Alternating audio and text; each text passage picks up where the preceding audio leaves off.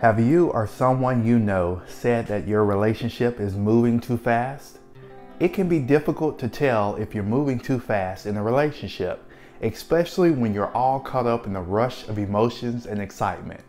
It's something that'll stand out to others, like your friends and family, but can be easily missed from your own lens. Of course, it's normal and there's no harm in the honeymoon phase, but if you don't put things into perspective, you very well might end up rushing into a relationship before it's had time to truly develop. With this being said, my video will provide tons of value because I'll be discussing 3 proven signs your relationship is moving too fast. The first sign is that you're dependent on a feeling. So let's really dissect what this means, because so many people I've coached seem to be confused. When thinking about your partner, do you solely receive value and joy from how they make you feel? If they don't appease you in every aspect of the relationship, does it cause your entire day to be ruined? If your answer is yes to both, then it's clear that your relationship is moving too fast and that the two of you may not be on the same page with expectations. I would encourage you to not focus on feelings alone, but dig deeper and meditate on the values that you two have in common. Things can get extremely blurry when chasing a feeling rather than a lasting relationship, because it's easy to get caught up in surface level wants instead of valuable needs. For example, your happiness and mental stability will be based on whether your partner focuses on you 24/7 instead of you making sure that your foundation is healthy and whole. You may be unfortunately focused on a cure for loneliness, sexual pleasure, or the feeling of being in love. With this being said, if you find yourself resonating with this, I encourage you to take a step back and give yourself permission to slow down. The second sign that your relationship is moving too fast is if you've idolized your partner. Idolizing your partner very well could be a byproduct of allowing your feelings alone to navigate the relationship. Again, this will cause the relationship to derail at a rapid pace. Idealization means that you've put him or her on a pedestal and will protect your partner at all costs, even putting your mental and physical health in jeopardy. It's as if you've convinced yourself that your partner is perfect and you worship the ground they stand on.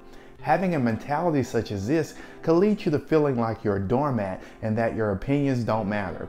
I actually suffered from this during my unhealthy dating days. As soon as I would find someone new, all of my energy and focus would be on her. There was no balance between my friends, family, and her. Those days were extremely toxic because I had no clue on how to have a healthy and wholesome relationship. The truth is no one is perfect, so if you feel this way, it's best to pump the brakes. You may be dealing with these issues, and that's why it's imperative that if you are, that you find a knowledgeable coach like myself.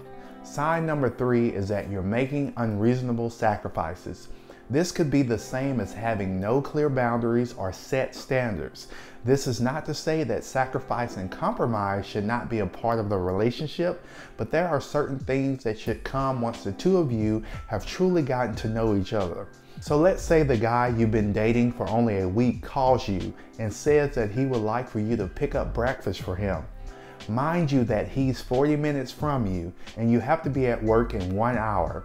Without hesitation, you comply with his wants and make the drive out of your way to take him food. After driving to his place and back to your side of town to go to work, you realize that you're 30 minutes late.